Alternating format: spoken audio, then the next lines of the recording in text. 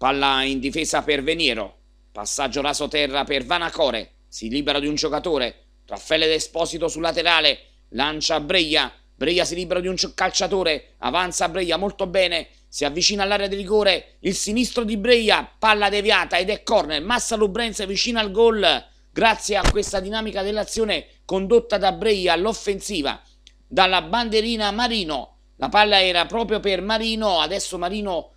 si occupa di battere il corner, vediamo cosa succede in questo caso,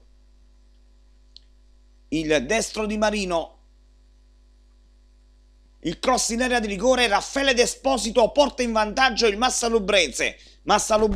1, San Sebastiano 0 grazie al gol di Raffaele D'Esposito. Ed ecco in azione il San Sebastiano che batte questa punizione, passaggio arretrato, la palla verso il centrocampo, cercano di lanciare l'attacco all'offensiva ma ruba palle a Tardi che conquista il pallone, l'assist perfetto per Marino, Marino penetra in area di rigore e viene atterrato, calcio di rigore per l'arbitro Grimaldi della sezione di Nona, non c'è dubbio, è calcio di rigore. Marino contro Pezzella,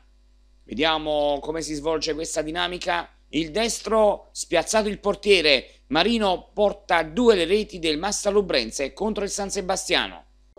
Ed ecco il diagonale per Breglia che stoppa la palla di sinistro, cerca di portarsi in area di rigore, affronta l'avversario, si gira molto bene, piazza la palla al centro per Vanacore del 3-0 a favore del Massa Lubrense contro il San Sebastiano.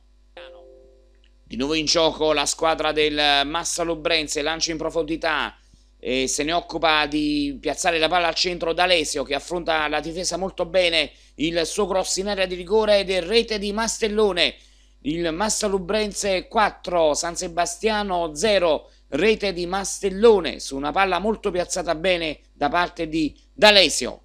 Ci avviamo al termine, manca un quarto d'ora alla fine della gara, 4-0 il risultato, tutti 4 gol nel primo tempo con una squadra che ha dominato questa partita contro il San Sebastiano che comunque è una squadra